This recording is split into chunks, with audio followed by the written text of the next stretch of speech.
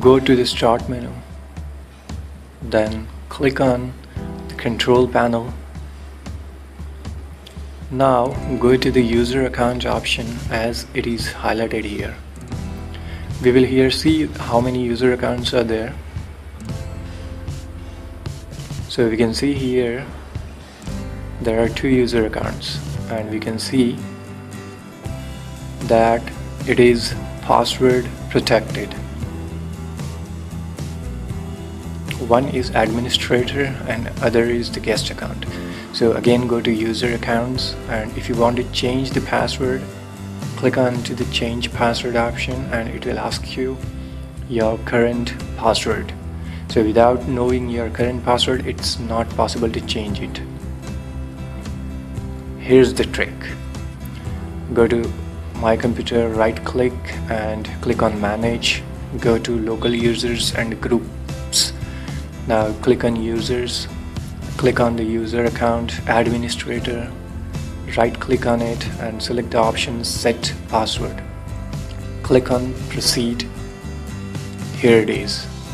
It will not ask you your current password. It will only ask you to provide the new password and confirm it. So we are going to provide a new password and confirm it. Now click on OK and OK. So in this way, without knowing your previous password, we can easily change the password of any user account.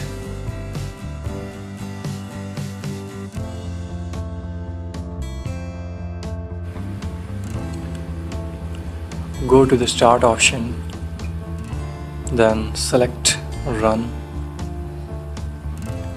Now in the text box area, type CMD.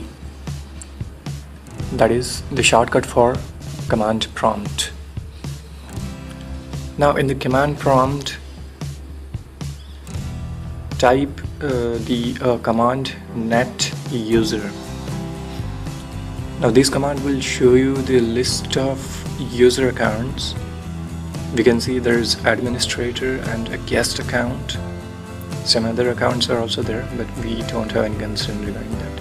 Now type the command net user, type the user account, that is administrator, the one whose password we need to change, and type star. Now here each command will be separated by space. Now it is asking for us to type a password and type a new password, whatever you want, but for some reason it will not show you the character you were typing. So after typing, hit enter, it will ask you to confirm your password. Again type it. It will not again show you the characters you have typed. Hit enter and it will show you the command completed successfully. So in this way also we can change the user account password without knowing the previous one. Thank you for watching the video.